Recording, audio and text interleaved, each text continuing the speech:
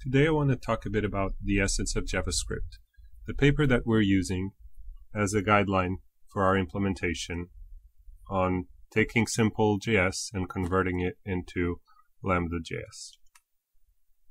So the essence of JavaScript was created by three authors, Arjun Guha, Claudio Staffui, and Sriram Krishnamurthy, all from Brown University. And the link to read the paper is accessed. You can follow it by clicking here. And I want to read the abstract just so you get a kind of a baseline of what we're doing. So the authors reduced JavaScript to a core calculus. Think of calculus as just a very simple language without any kind of niceties that a user would want, but small as possible so that someone who wants to do a theoretical reasoning doesn't have to deal with intricacies that are just interesting for who wants to use them. You want it to be easy to prove. So whenever you read calculus, just think of it a programming language that is easy to make proofs. Structures as a small step semantics, and the small step operational semantics is similar to what we've learned. What we've learned is known as a big step operational semantics. Operational semantics is just looking or trying to define the meaning of a programming language in terms of its execution, and it's centered around its state. So the state of a program, as we've seen, is basically the AST, and as we saw in homework 5, the heap as well. So homework 4, you had a language that the sole state was just the program itself, and then we would rewrite the program whenever we were executing it. And execution is, so far what we've seen, is that execution is a recursive function that goes through and evaluates the whole expression until it becomes finally a value. Small step operational semantics just does the minimum amount you can possibly do. So it's just so you imagine if you were implementing, instead of recursively, you were implementing it in a loop, where at each iteration you would make the expression smaller and smaller by executing it. Small step operational semantics just tries to do what is inside the loop. So the smallest thing you can do at each iteration. So you just apply so for instance, in function application, you would just perform the substitution, but you wouldn't execute the body of the function. You would leave that to the next step. We present several peculiarities of the language and show that our calculus models them. So the authors include kind of a benchmark full of examples that showcase the difficulty of implementing JavaScript and how their tool is able to cope with them, with such difficult cases. We explicate the desugaring process, which is what you are implementing in this homework 8, that turns JavaScript programs into ones in the core. So ones in the core, here the core is Lambda.js, which is the target language. We demonstrate the faithful to JavaScript using real-world test suits. So they do use existing test suits that Firefox and other browsers use to make sure that their implementation makes sense. Finally, we illustrate the utility by defining a security property, implementing it as a type system on the core, and extending it to a full language. So what they're trying to mean by this is that a type system is just a set of rules that you can perform some kind of compile time analysis, or just by looking at the source code, you can do some kind of analysis on the code. And the type system is just a way to specify this analysis of code in terms of rules, like we're doing in terms of execution in terms of rules, right? We are defining the rules, the meaning, the semantics of racket by means of rules. This is known as the operational semantics, right? Type system is the type system is, for practical matters, is when you're defining in terms of rules the analysis, the algorithm that is analyzing source code, not transforming it in any way. So they implement the rules that are concerned with some security property that is explained in the paper.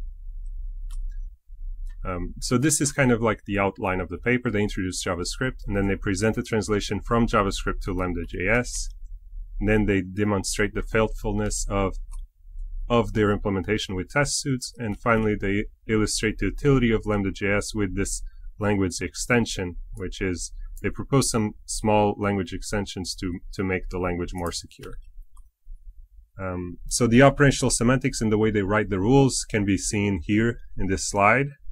As you can see, it's kind of similar, although they have this notation here is just to show an object, showing like with ellipses, saying, oh, this is the first string for the first field and the first value, ... This is the nth field and the nth value, and so on. So usually when I showed you the rules, I didn't show them by comprehension, but it kind of makes it, if you're familiar with this notation, it kind of makes it simpler. So in a way, it's just, if you recall how we've learned the ... notation in macros and in pattern matching, it's the same use being used here.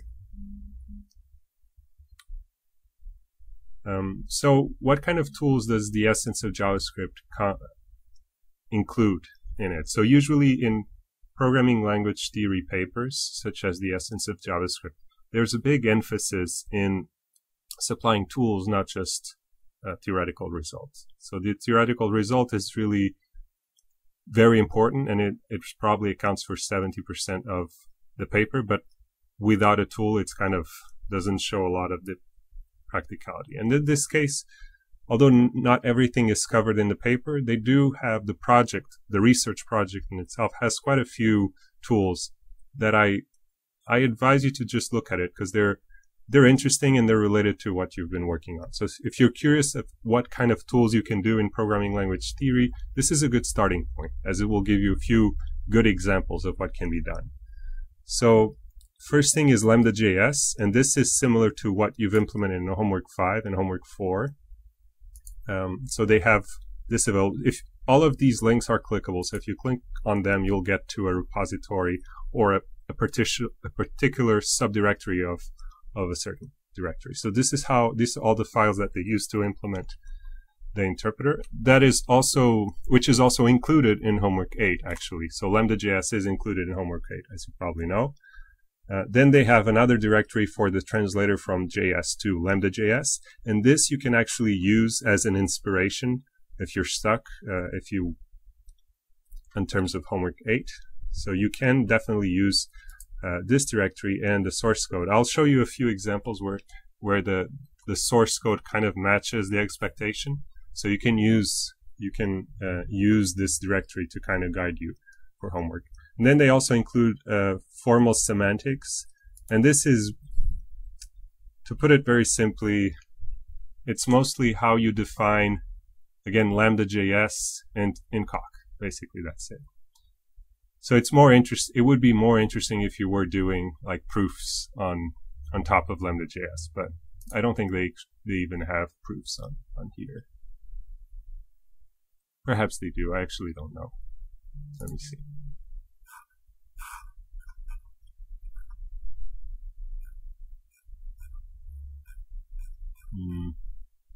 Yeah, this is not typical Coq code though. This is very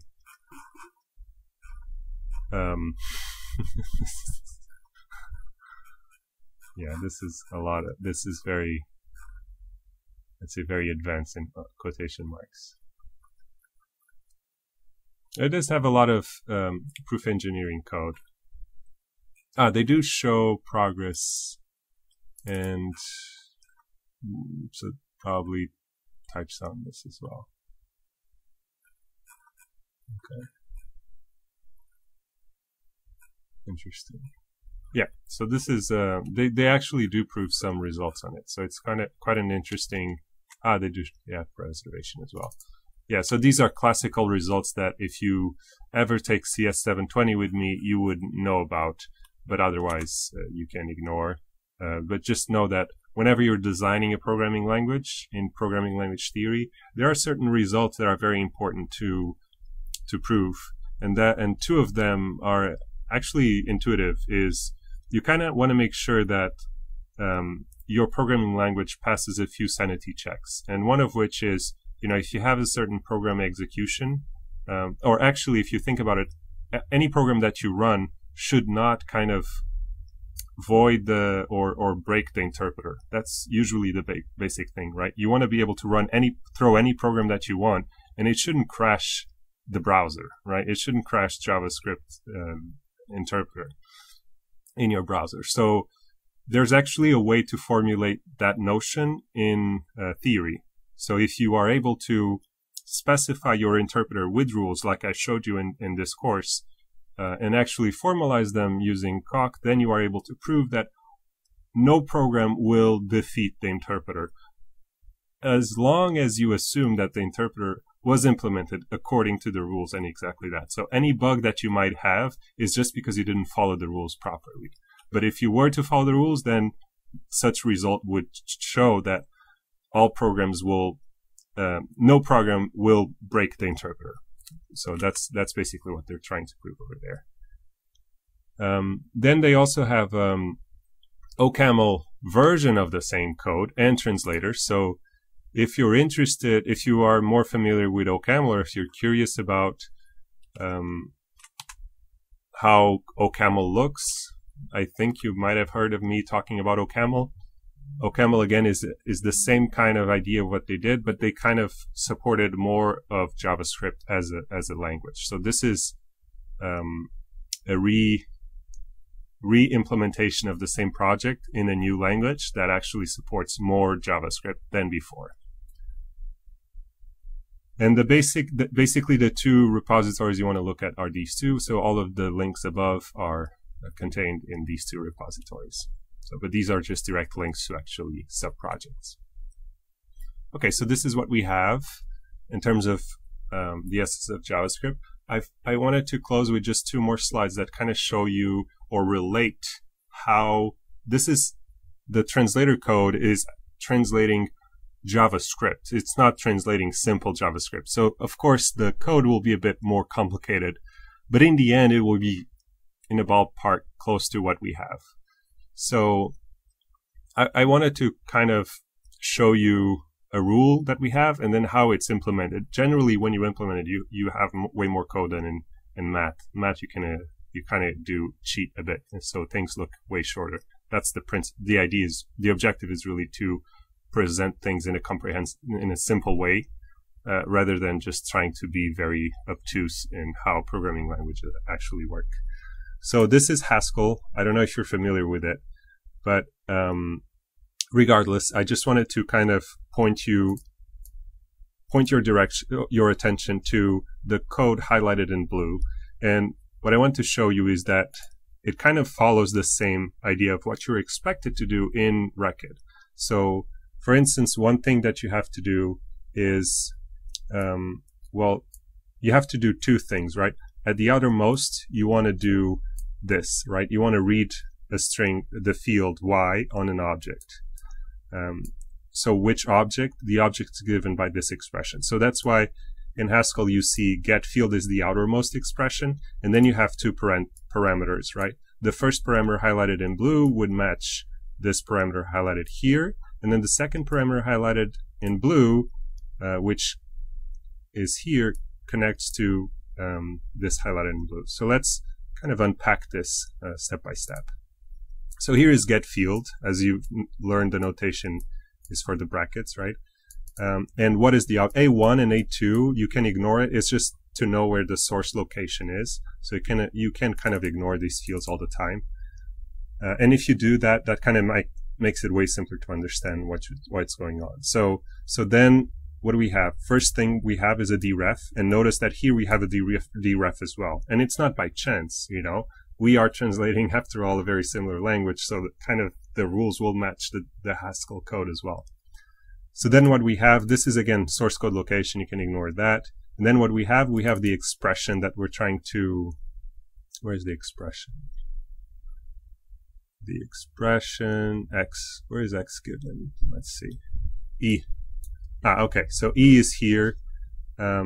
So the way they get object e, they kind of have to do something with it. So you can ignore this part, but basically this is the e, which matches x, and it's given here. So this is dot ref. Okay, sorry, I should have, let me go back a bit.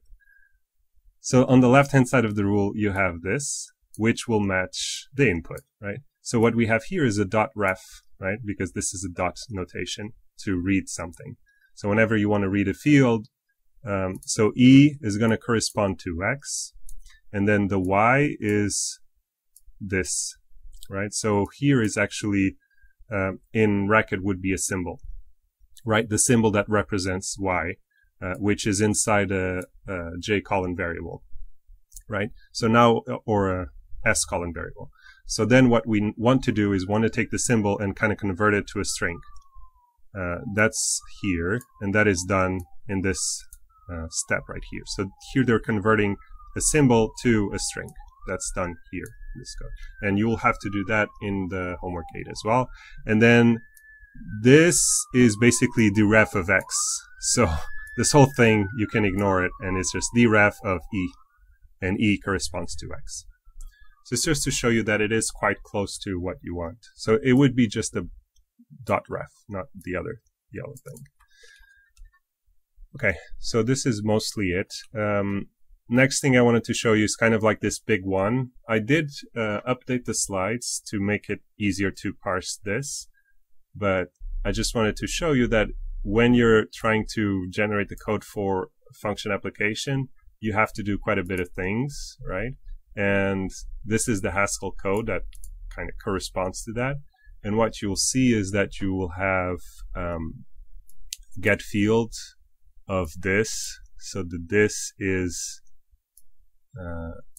here. Okay, so this part corresponds to this part. And notice that they have the code here. So that corresponds to this part. And then there's a get field of code. So that would be this thing. And then outside of that, they have a function application. So these are the arguments. And the body is this whole big thing, right? And then the innermost dref of X, you see here as well. I don't see where they are reading the Y. Oh, because this is a generalized thing. So this is not actually translating the method call, but it is very close to it. So there's a part that is kind of generalized. So they're not performing the lookup of the object. So they don't do this part right here. They only do the outermost part. So they only do this part. Okay, so looking up code and then calling the function. But as you can see in our code and in our homework 8 and also in their tool, they both use the $sign code for representing the field that contains the code. And I did it because they are doing it. And that's basically it. You can click on this link and go through the GitHub location where it kind of shows you where the code is. And it supposedly matches. Okay, and in the next video, I'm going to go through the lambda.js formal specification.